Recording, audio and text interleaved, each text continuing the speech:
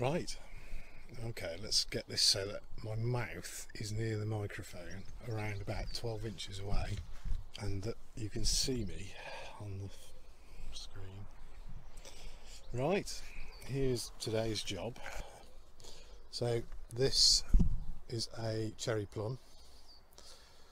It's a 4-tier sort of cake stand, I guess you could call it, or that's what Kathy calls it, you know. And then there's another one over there, a 3-tier one, and then there's this one over there, which is like a champagne flute sort of shape, and then there's this one, small spherical one.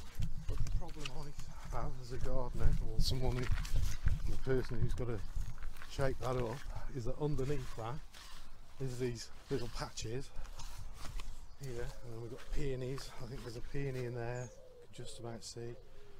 There's one over there. There's a large rose this side.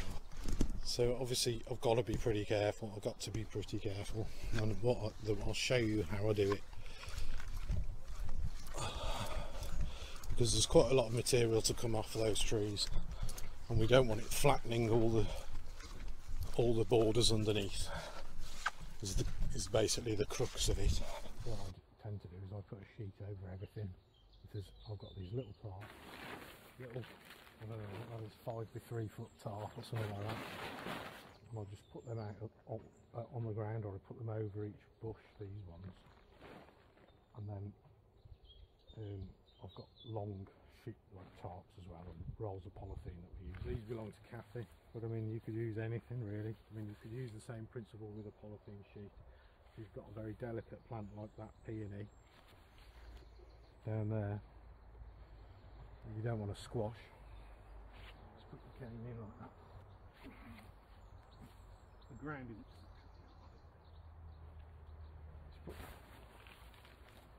just put the sheet over it like that, and that'll just supports the sheet and prevents it from any debris piling up on the sheet and squashing the plants underneath.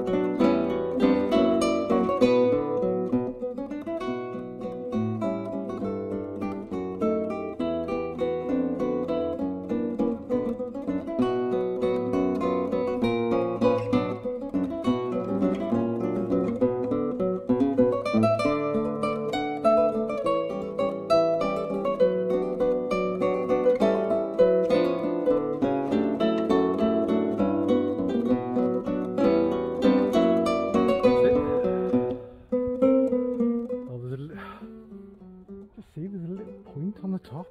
Hey, really annoying. The trouble is with this plant, all these trees, is it's very difficult to actually get anywhere near where you need to be to cut them. I'm going to cut that little top. I'm just going to it's just getting too high. I can't really get a very good round top on it, you know?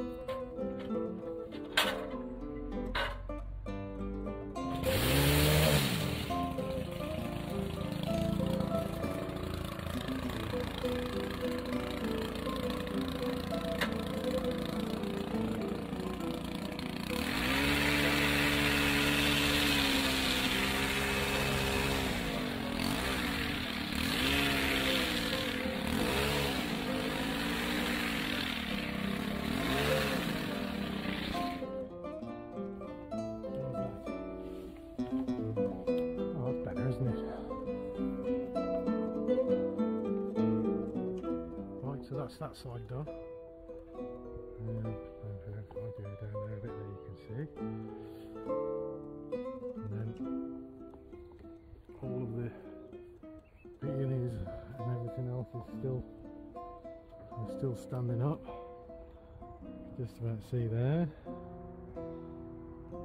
Bit of a tidy. I've knocked these about a little bit, but I reckon